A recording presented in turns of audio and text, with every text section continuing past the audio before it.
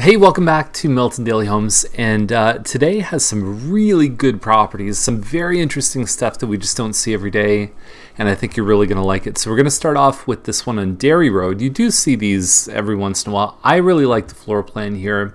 I don't like the $90 fee that you pay extra, and the unfortunate part is the builder didn't tell anybody about this fee at the time when they were being built, but it's a big open concept kitchen, and you've got 3 bedrooms upstairs too. I would say that the highest sale ever in this little complex is in the mid 380s. So, being that it is there, usually the stuff on the green space gets you a bit of a premium. We'll see what happens. They do tend to sell pretty well. Bustle Crescent is 424, 1850 square feet. It's a very open concept main floor. I would have preferred probably if they had just taken this wall out, but I get that maybe it creates a little bit of separation. You are backing onto the train tracks, so you do have that larger lot, 127 feet. But when you look at the yard here, it kind of slopes up to the berm, and then there's train tracks behind. It's a lot more aggressively priced than some of the other listings that have been there, so I don't think it'll last that long. Hood Terrace is 539. It's a Thistle Bay. It's 2237 square feet, separate living dining. So there's your living. You can kind of have that completely separate from everything else. There are parts of Hood Terrace that can, be close to Dairy Road. There's some that back onto the gas station. So you definitely want to be careful of location on Hood. It could be fine. I didn't have a chance to check before I did the video. So the location specific, you just want to be careful. It looks like it backs onto their homes, which is good. Price seems very much in line with what else there is selling, especially in that the size range. Lederman is 548, double car garage, but it's only 1638 square feet. They've done a very good job inside. These models have crept up, not quite this high, but they have sold for a good amount if they have lots of features and upgrades. There's no finished basement here. They've done just about everything you could do in a home like this.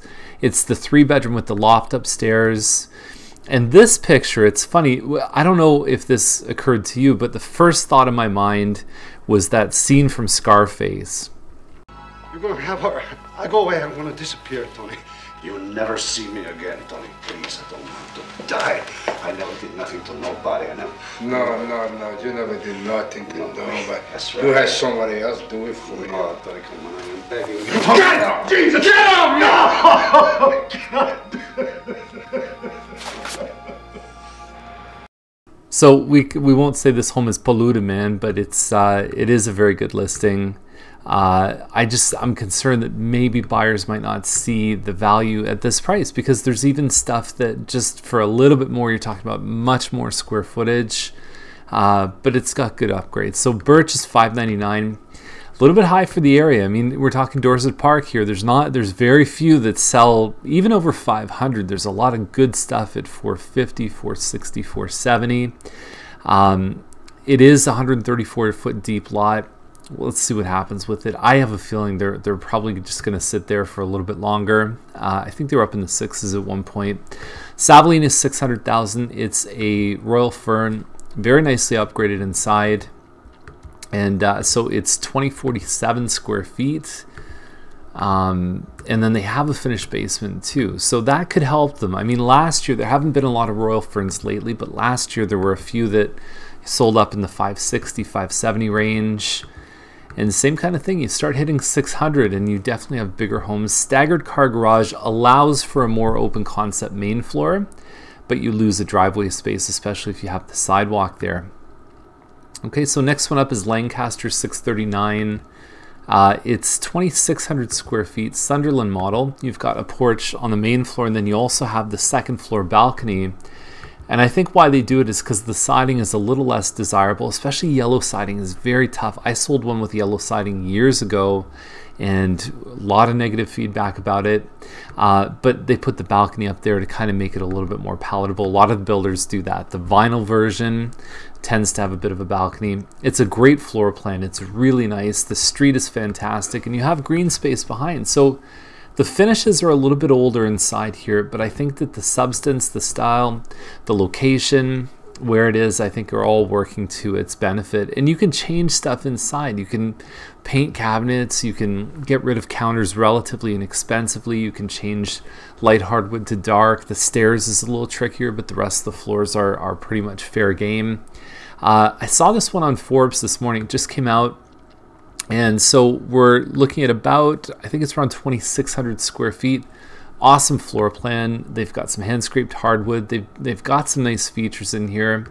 The only thing is, like, the paint, it looks like Ray Charles painted this house. I mean, it's just some of the fine details in this home, which are not hard to fix, are not done well, but they've spent the money in upgrades. They've got good floors upstairs, the tray ceiling that Heathwood's known for, upgraded counters in the bathroom. So when you add all that stuff up, finished basement here, you've got a good sized yard in the back, the deck, you've got a little tiki bar here.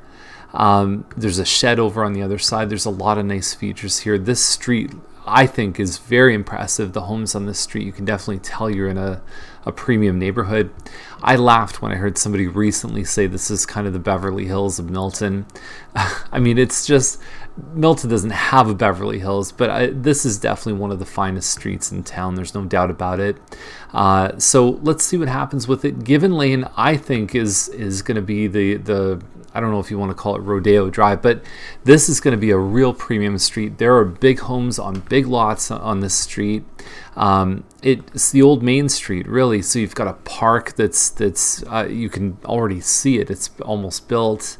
You know, there are going to be huge homes on this street. It's going to be a very desirable place to live. It's on town water. It's really close to town. There's a ton of living space in this home. And you've got your pool. Not a lot of comparable sales on this one, but I think 937. Like, I think one day this street is, you can't even touch it for less than $1 million, which is going to be a very positive thing. So, you know, do the research or get a good agent to do the research for you. But I really, really love that street, big time. So Jasper's $399, detached home. What's the catch? Well, guess what? You're really close to train tracks. And when we talk about the one on Bustle with the sloping berm, this one has zero like sound barrier or anything like that. It's open. You can see the train. It's very close to the house. You do have a good walking location, and you are a detached home for $400,000. So there is a bit of a trade-off. I think this one's a pretty good deal on Farmstead. It's about 1,500 square feet. The maintenance fee. It's a freehold house, but it's attached to a road, which is a condo. So you have, it's called Parcel of Tide Land. We talk about them in Milton Daily Homes. But, you know, 1,600 square feet. It's got a nice floor plan here. They have spent a bit of money in the basement too. So even without that, that's kind of bonus. That gets you started if you ever did want to finish it. I like it. I mean, we've seen homes sell for more than this in this complex, even in the last 6 months. Scott is very similar to the old Lindsay model. It's called a Greensburg. It's about 1,800 square feet. There's no photos here. 524 seems a little bit ambitious. It sounds nice inside when you read the description, but no finished basement. It's a little bit on the high side. The girls were at the office here because they kind of put these properties together, and then I talk about it. I suppose you could say I just kind of hop in like Regis after they're done doing all the real grunt work. And anyway, it's really nice. Now, Pine can be funny because depending on where it is on Pine, it can certainly affect the value a little deeper in. You start getting some nice properties a little closer to Ontario. You know, maybe not as nice. But what a house. Awesome stuff. There's no garage if you want to punch holes in it, but it's got a beautiful sized lot. It's very comparable to what else is sold, and there hasn't been many homes in Old Milton that have listed recently. So there might be a bit of a pent-up demand. These foundation walls were built in a time before World War II that really nobody lived in basements, so we always call them cellars. And so be cautious and just know that if you're building anything down here, there's a good chance that eventually there could be issues with leakage. Not because there's anything wrong. Obviously, you can help with your grading on the outside to mitigate things like that. But that's the nature of those basements. nice stuff here. Look at that nice big lot. I don't even know if you could do a detached garage, maybe have an extended driveway back here. That's something you'd want to check with the town, but very cool house. You also run into heritage designations and historical society and all the rest of it. So those are other lenses through which you want to look through that home. But I love it. I like where the price is too. Willet is, actually let's go back here. Willet is about probably a little over 2,500 square feet. I think it's 2,540. And you know, the kitchen looks good. The crown moldings, they've upgraded the countertops, pot lights. The lighter floors can be a bit of a turnoff for some buyers, and you're dealing with the staggered garage that we talked about on the Royal Fern, that you lose the driveway space, but you gain it on the inside. You really see the difference on this one here. Plus the finished basement. So cosmetically may not be everyone's taste, but I would say that this one has a lot of value. We've seen this home without a finished basement sell around the $630, $640 range. Big fan of this one on homes backing onto the green space. You've got a good sized lot here. Very open layout. You've got dark hardwood floors here. Now the family room is set up more like a California style, so they tiled that whole space in the back. Maybe not to everybody's taste, but you've got big bedrooms upstairs, 3,000 square feet, plus the green space for $679 to me is a very solid deal. And I'm excited about that one too. Then we've got this one on Huntingford, and it's a Sheffield model. If you type in on Google Heathwood Sheffield, you'll find the floor plans. Resembles a few of the Mattamy homes in terms of the layout, but great finishes. Heathwood has a premium. The thing is, there's a pool in the back. You've got a finished basement. So you figure this size of home easily is low sevens just based on size, you know, 3,200 square feet. Add the finished basement in, you've got a good premium for the Heathwood area, the same as we talked about with Forbes, and then you throw a pool on top of that. And they may be leaning a little bit on the high side of $894, but I don't think they're that far off on this one. There's a lot of value here, and even comparing to what else is in the price range, there's not a whole lot between 8 and 9 right now. And we've got the one on Reese Court that's also very impressive, but this one has a lot to offer, and I think they're going to do pretty well. So that's the list for today. We've got 16 properties, and I hope you enjoyed it. Definitely give us a call if you want to see any of this stuff. This is not run-of-the-mill Milton Daily Homes list. There's a lot of really neat properties that we don't see every day. So take care, and we'll see you tomorrow. You finished? Can I go now?